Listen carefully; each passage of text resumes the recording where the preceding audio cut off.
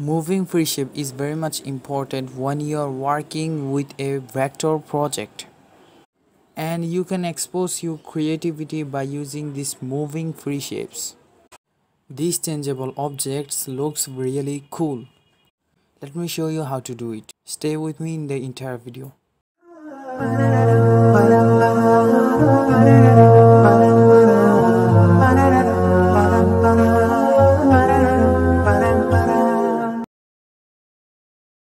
Open VSDC and create a blank project.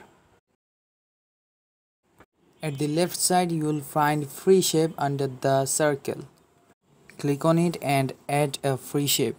Now it's time to place the points. Create a free shape according to your choice. And if you want to create curved line, you can change the path type under the free shape tab. Or you can make a combination of both of these. Okay, so modeling is done. Now it's time to add movement. Select your free shape and double click on it. Then you will find some shape points. Choose a shape point that you want to move. Then double click on the shape point and add movement.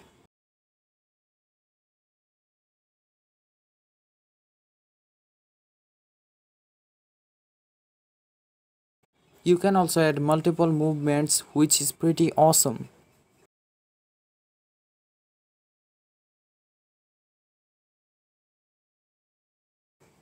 And if you want to place any point in a specific place, you can do the following stuff. Path start point, yes. Path start speed, as you wish.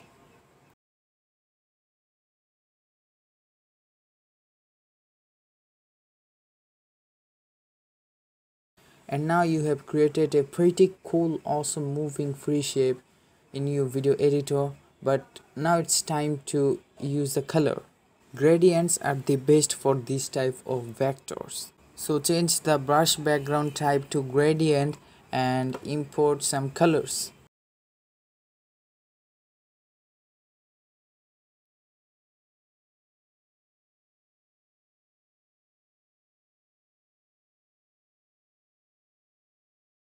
And now you can see how beautiful it looks. Wasn't it great? Don't forget to thumbs up, comment down below and subscribe for more awesome videos like that. So this is the end screen. Enjoy more videos of me. I'm 𝐬𝐡𝐚𝐩𝐞𝐞. Thank you very much.